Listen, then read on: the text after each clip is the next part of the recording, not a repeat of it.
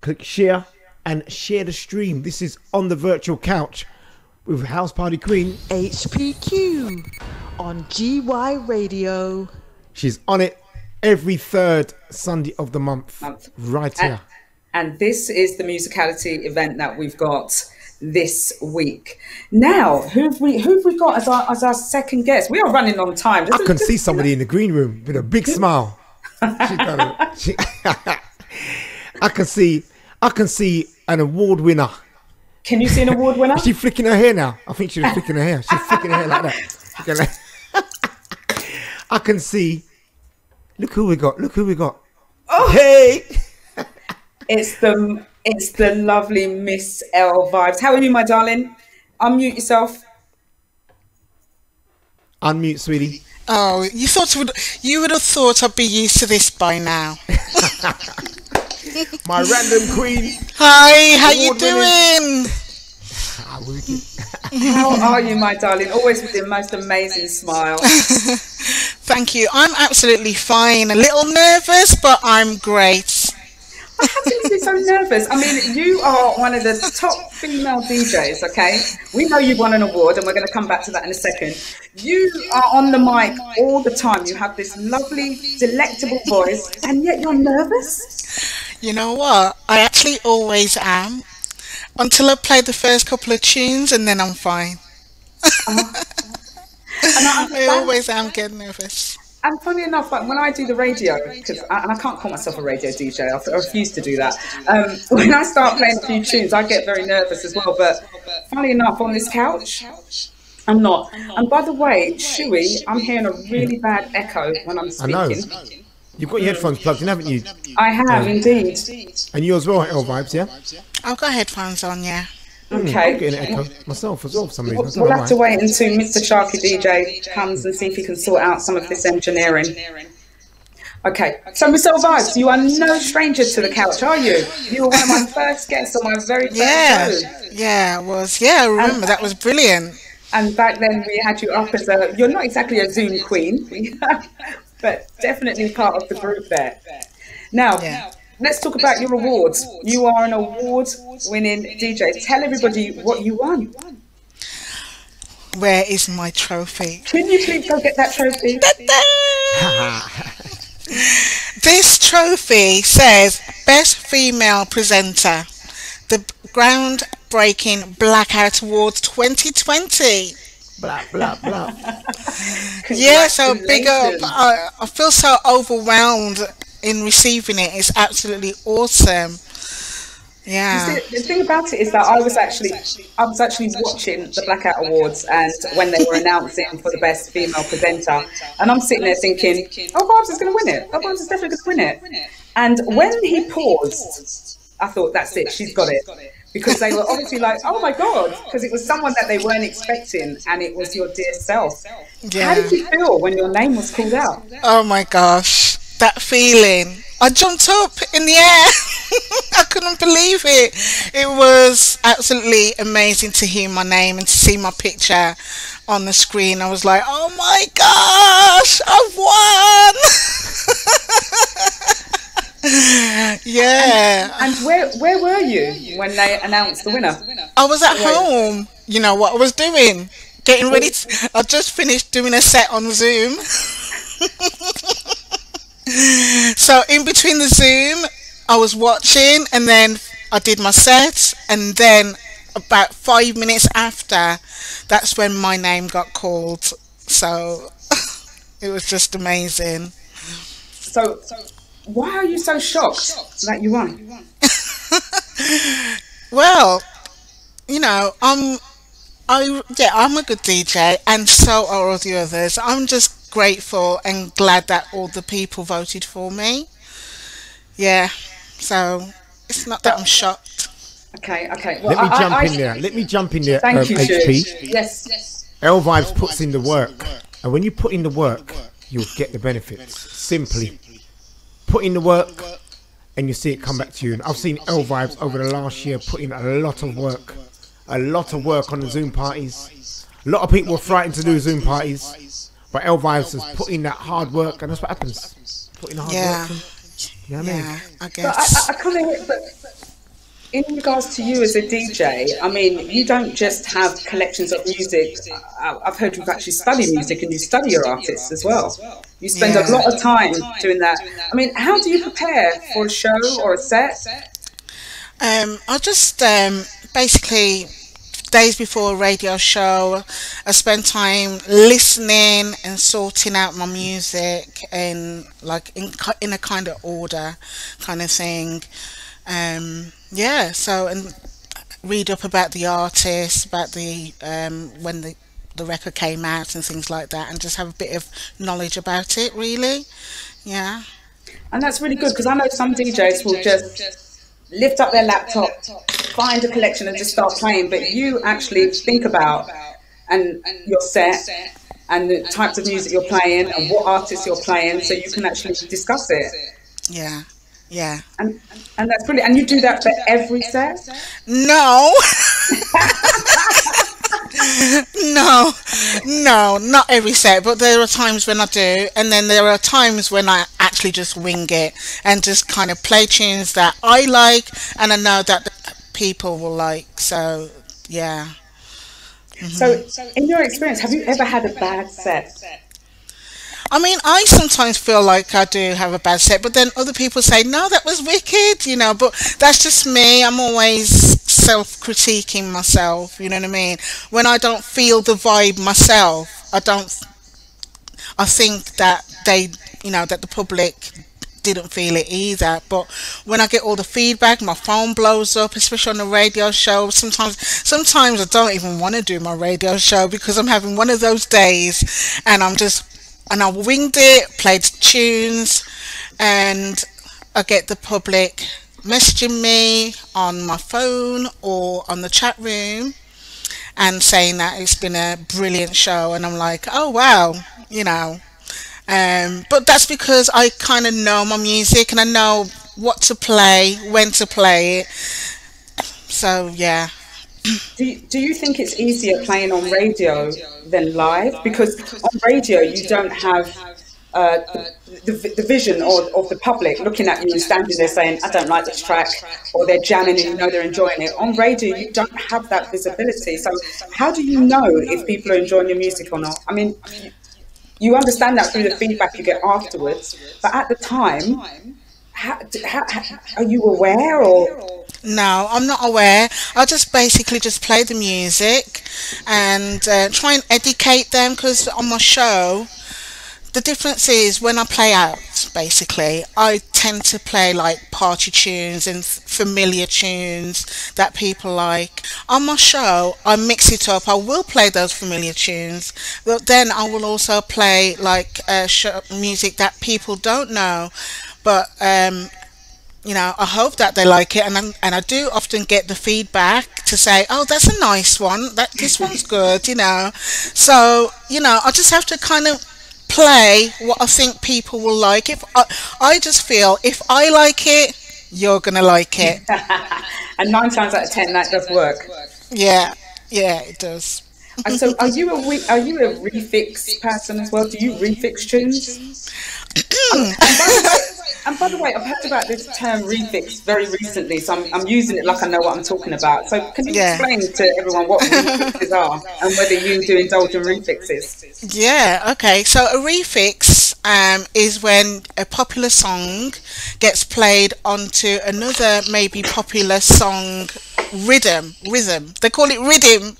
Or rhythm, you know the music behind the instrumental, and form a new track, different version, and I absolutely love it. Actually, to be honest, I do play it a lot, and if I can get it, I will get what I can get, and I have actually done a couple myself. I've actually done one with Ida Divine. Well, hopefully we will see her later on, and we can have a little chat about that also. Yeah, so yeah, I enjoy it. I just, you know, mess around with the music and things like that. I've only done a couple. I'm not perfect. I'm not Tony Don. But then Tony Don is not Ms L Vibez. Oh. Big up yourself, Tony Don. Yeah, big up Tony Don. So what's happened since you've won this award? Has anything, have you had people look at your door saying, yeah, we definitely want you to come and play here, there, or is it just normal? It's just normal. I've had a couple of interviews, especially the first week after. If, say, for instance, I'll be on Facebook and somebody's doing a live, and they message me and say, "Come on now, come on right now." So I've been on a couple of live feeds, just random, doing a short little, talk interview. So yeah. That's about it, really. We recently met up in Birmingham also last weekend, and you said that you wanted a picture for a magazine shoot. Yeah, that was actually for the Blacout Awards. They asked me to take a picture with the trophy so that I can be in the magazine, in the gallery, the gallery, yeah. And was this your first award you've won? Yes, this is my first official award. I've had other awards like Skyline, my radio show that I do. We all had awards for being part of the team, basically.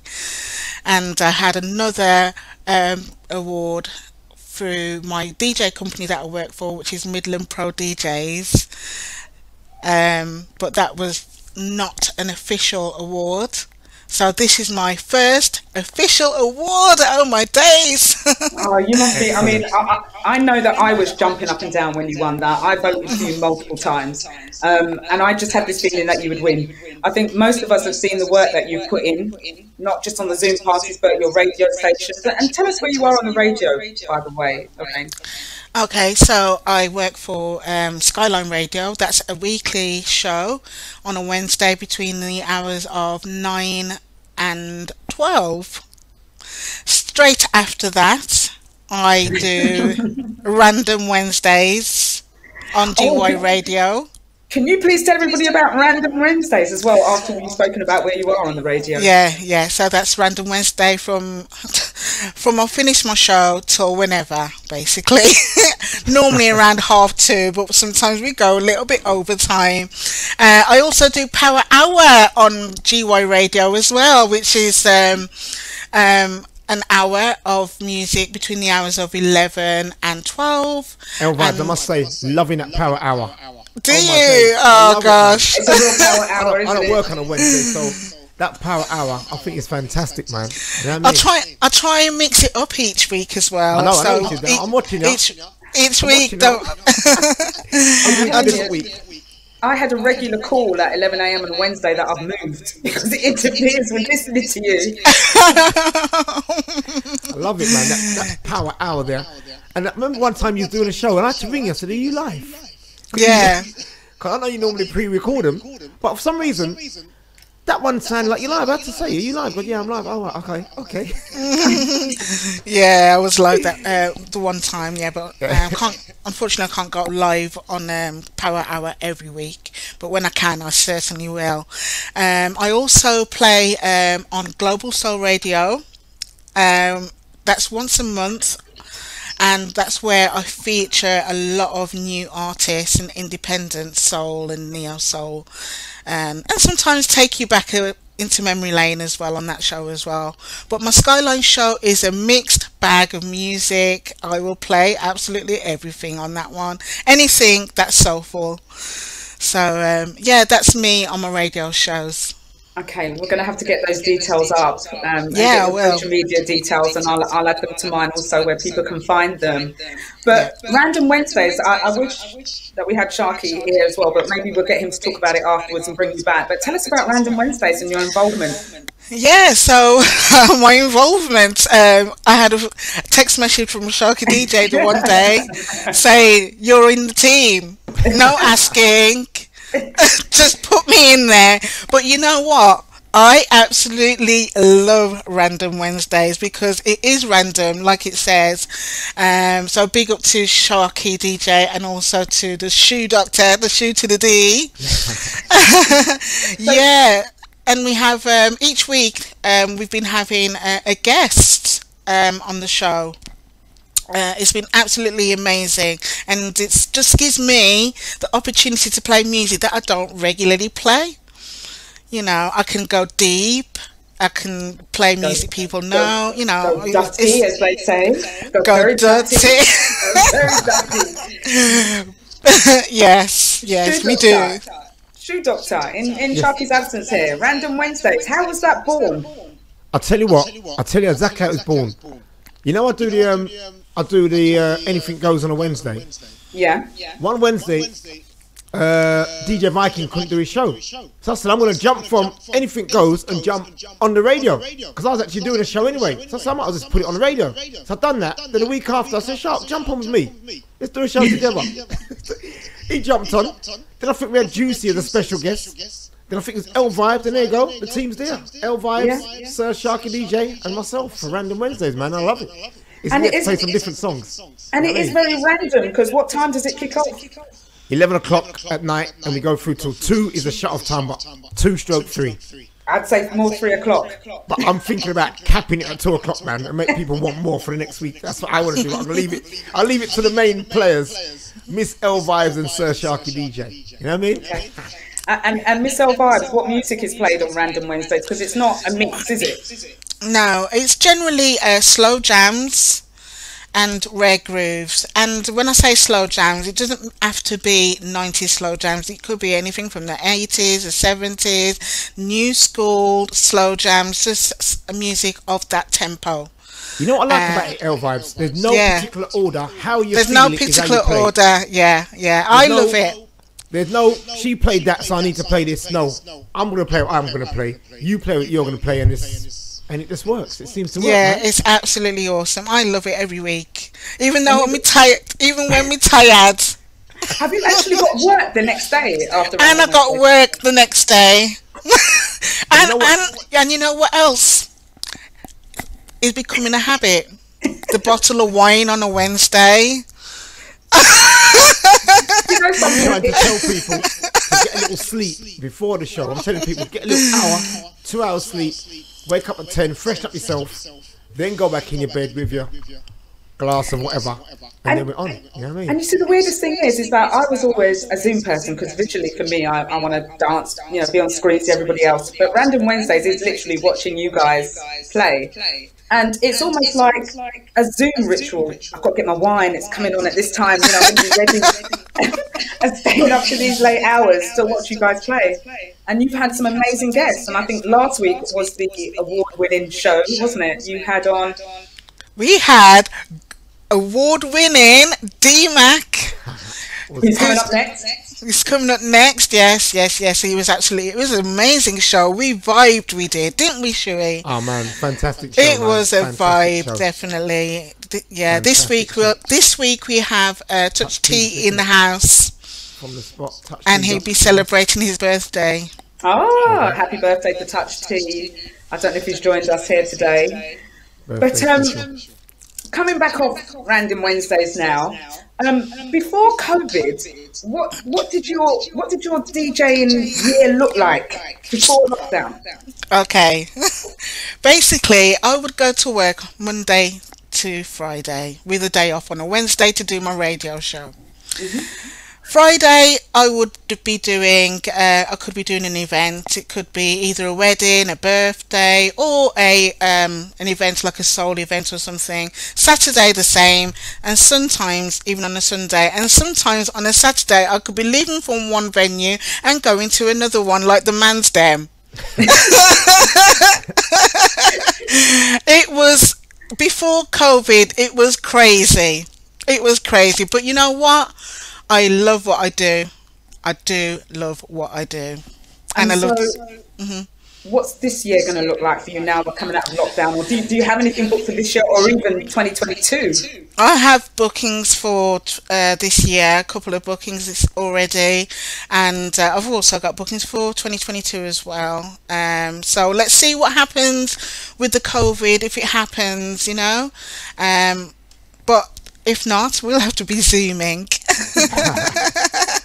And what are these gigs you've got lined up for this year that you've been booked at? I've got I've got a couple of birthdays to do. I've got a wedding. I've got got a birthday in Bournemouth. I've got to go there, and some other private events later down in the year as well.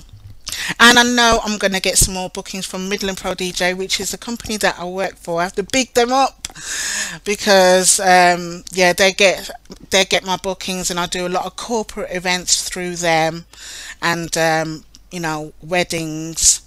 Absolutely amazing. Okay. Now, I don't want to go into people's preferences, especially around COVID, all right? And everything's opening up, and obviously travel has opened up. You know, and everyone's talking about the jab, whether they're going to take the jab in order to travel, and is it going to be restrictive or not? I know my hands are down. I don't want any jab. I have to be forced. I'll be the last person. But obviously for DJs, it's difficult because that's quite a main bit of your work, to be able to travel and to DJ. How do you feel about perhaps having to take the jab to travel? Well, I don't want to take the jab. Yeah. I don't really want to take it at all. Let's see what happens. I'm hoping that they don't force us to travel.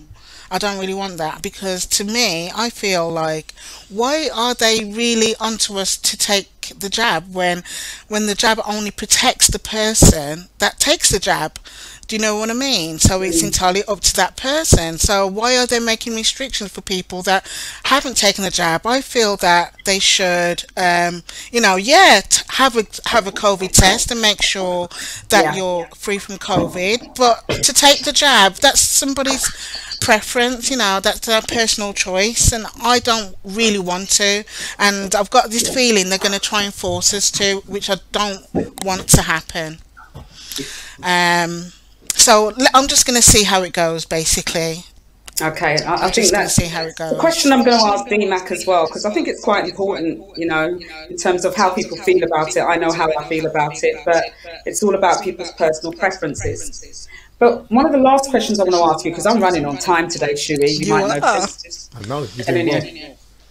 So, you know, we obviously know about the male dominance in DJing, and you know, we can get a lineup of males, and no one will say this is an all-male lineup. But when we get women, when we're featuring, you'll always, it's almost like a big deal. They have to make out of it, oh, it's all females. You know, and how's it been for you in terms of being a top female DJ in amongst this dominant world of male DJs? Well, I've been okay. The guys who I've worked with in the past, they love working with me because, you know, obviously I bring my own little vibe. So I haven't had any bad vibes or anything like that with other male DJs. I feel a lot of support is coming my way from the people that I know. So I haven't felt that, to be honest. Good. And just a shout out to all promoters, make sure you pay this lady her worth. The same as all the male DJs out there. Not because she's a female, that there's some percentages lower. Promoters, make sure it's equal. I'm all up for equality. Yeah. HP, let me just jump in quick. Let me put my 5 pence worth in. I like to do. I went to where was the party? I went to party. We actually used at the party in Birmingham. I saw Ms L Vibez do 3 sets that night. Couple of years ago in Birmingham. Every set was up there. There was no every set was up there. I keep saying Lvibez plays like a man. Somebody else said that to me as well. Lvibez plays like a man. No, can I just break you there, Shuey? Yeah. Why is it that she plays like a man? Why can't she just play as a DJ? I don't know. That's what I do, a DJ. But I keep saying she plays like a man. A good man DJ who knows what they're playing next, because I see Lvibez play at that party. 3 sets she played, and every set she played, I could tell she knows what she's doing. We was at a party in Leicester a couple of years ago. She rocked the place. That's the first time me actually seen Lvibez play properly. I've seen her play at Soul Thrill, but I didn't really get to see her. You know what I mean? Soul Thrill, you more play new stuff, so it's not really a vibesy thing. But I see her play at a party in Leicester where I first met her properly. And let me tell you, she done a little 25-minute set or whatever. I was on a mic for her. Party was upside down. Simple. So that just from then I knew she's got what it takes to be a DJ. Then I didn't know where she come from. She's from Birmingham, Wolverhampton at the time. She's from that ends there, but hear what I'm saying. She knows what she's doing, man. So big up to Lvibez. Enough respect. Thank you. And Chewy, you might have called some chat in the chat room, because Lillian from the Nubian Queens is saying no, she plays like herself and she's a DJ in her own right. That terminology, she plays like a man. I don't care. Squash it. You got to get rid of that. I don't care. And I'm going to continue saying it. Plays like a man DJ, a good man DJ. Because most of the DJs are men.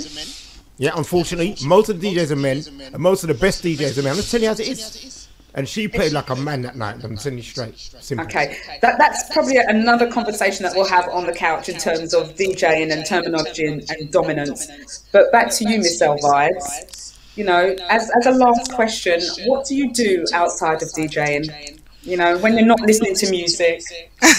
I'm always listening to music. Always. I work for an adult college as an information and advisor, and that's what I do 4 days a week. And then on a Wednesday, obviously I got my radio show.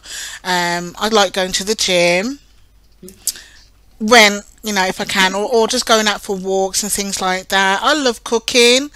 I love baking. Dinner, right? Oh, you don't? Did you have to go there? Did you? Oh my days! Anyway, cooking. I do love cooking, and I do love baking. I'm actually quite a good baker, if I say so myself. Yeah, I just don't do very often these days. I used to get orders for cakes and things like that, but I don't. Yeah, but I don't do it anymore because music has taken over, and it's much tidier. But apart from that, music all the way for me. I don't watch TV. The TV watches me if I'm resting on the settee. All I do is listen, research, look out for new music. That's all I do. Music is me, and blame my mum for that. She got me into this. Yeah, music is in your soul. And I think most of our parents that came in from that Windrush generation, we all got brought up on music because that's one of the things that they had in common. That's what helped them through the racist Britain back then, was playing music and buying music. That's right, yeah. And then my mum used to, when she used to have those parties at Christmas time, Lorraine, come on, put some music on the turntable for me. While she does her dancing, I was doing the playing. That's where it began. Yeah. And it's a bit like Little Links and Silver Links that I had on a few weeks ago. He's 7 years old, and he's been DJing since he could walk or talk. And I've been looking at some of their Instagram, and he's been following his father and just playing music from such a young age. So I'm waiting to see when he reaches his teens how much of a connoisseur he's actually going to be. Yeah. But I'd just like to say thank you, Ms L Vibez. Congratulations again. A very, very well-deserved award.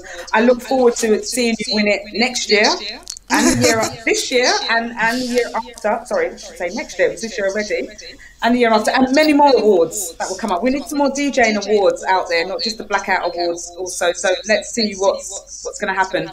But it's been really exciting to watch your journey over the past year, and I look forward to watching what you're going to be doing next. Yeah. And just as a last comment, Natalie White said, no such thing as a man DJ. Men have dominated the field. Simple. Respect is due as a selector, mixer, sound, and technical manipulator. That's it. There you go. That's it. She's a Big man up yourself, DJ. Natalie. Thank you, Natalie, for that comment. I'm with you up there. Thank you so much, Ms L Vibez. We'll chat to you a bit later. We're going to bring you back in the green room. Hopefully, if Miss Ida Divine joins, we'll bring you back out onto the couch when she's there. I know she's your little hero as well. Oh, gosh, yeah. Thank you for having me, both of you. Thank you, House Party Queen. Doing a fantastic job. Thank you. Are. Cheers, darling. Thank you. You just took her out. She was speaking. Sorry, was she still speaking? Look, it's okay. I was just saying I'm very proud of House Party Queen. She's doing a fantastic job here on the virtual couch. Thank you so much, my darling. You too, from one female to another. Thank you. See you later. See you later.